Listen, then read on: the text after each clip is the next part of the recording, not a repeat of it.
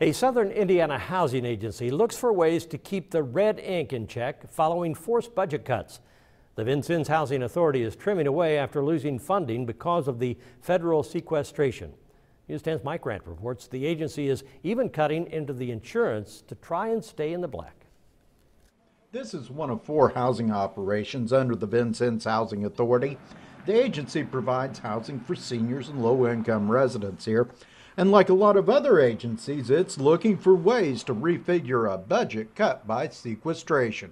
It's going to be a tough year for everybody, not just the Housing Authority, but everybody that, is in the government and covered under the sequester.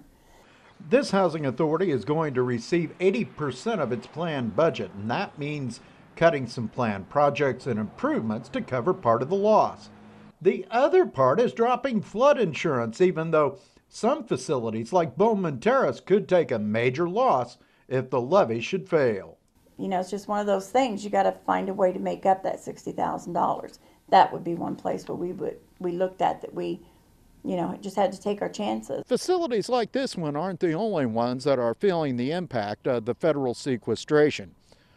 Vincennes Housing Authority also manages a Section 8 housing program, and the people who get vouchers for those low-income apartments are also being cut. We've lost some on our Section 8 program because the funds just have not been there for us to issue more vouchers. So right now we have 372 and we're down to about 300 vouchers out in the community. Housing officials say they don't intend to raise any rents, but will have to be even more careful than ever as they try to last out the year. In Vincennes, I'm Mike Grant, News 10. The VHA employs 25 people, and officials say that even though no one will be getting a raise, they also plan no layoffs because of the federal cuts.